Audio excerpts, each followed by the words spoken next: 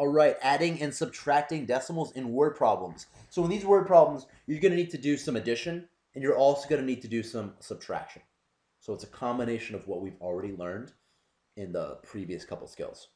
Okay, so this word problem reads, Ming weighs 35.6 kilograms, Jimmy weighs 29.5 kilograms, and Queen weighs 40.75 kilograms. The first question asks you, what is their total weight? So what is the weight of all three of these individuals? We have 35.6 plus 29.5 plus 40.75. Okay, we need to add these three up to figure out what the total weight is.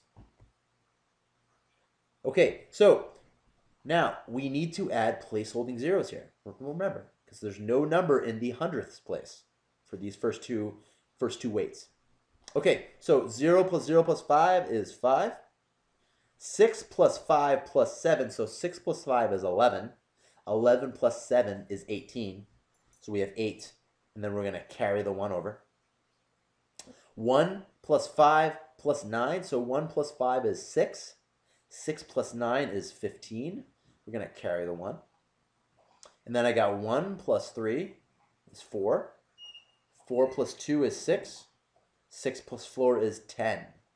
So their combined, their total weight is 105.85 kilograms. But wait, we are not done yet. We need to figure out now, part B asks us, what is the difference between the lightest and the heaviest? Okay, so the heaviest person is Queen, weighing in at 40.75 kilograms.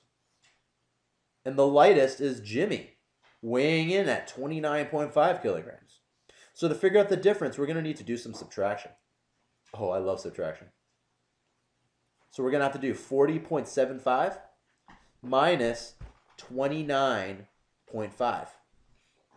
Okay, what are we missing here? There's no number in the hundredth place. So we're going to need to add a, you got it, a placeholding 0. Very good. All right, now we can do a subtraction. 5 minus 0 is 5. 7 minus 5 is 2. Bring down our decimal place. 0 plus 9, oh, we can't do that. Going to cross that out and borrow 1. So 10 plus 9 is 1.